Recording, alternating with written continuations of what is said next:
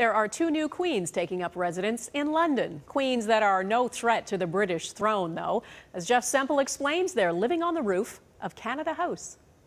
Canada's High Commission in London's Trafalgar Square is generating a lot of buzz.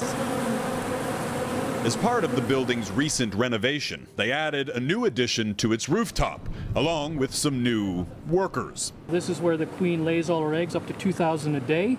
2 honeybee hives and a bumblebee hotel, home to 100,000 bees. We decided it'd be a wonderful thing to have bees on the top of Canada House. Commander Larry Trim has served in the Canadian Navy for 30 years. He can now add head beekeeper to his resume.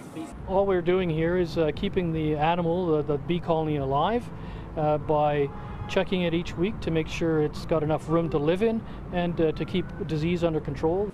Commander Trim and a dozen other High Commission staff members share the full-time responsibility. Their worker bees now working overtime to prepare for the winter. 100,000 honeybees might seem like a strange pet, but this project is as much about pollination as it is bee preservation. All over the world, bees are dropping like flies. This is what's left of Flowertown bees. Millions were killed just this week at an American bee farm by insecticide used to prevent the spread of the Zika virus. Last winter, more than 10% of the world's bee colonies were wiped out, blamed on pesticides and climate change. London must be one of the high-density honeybee areas of England.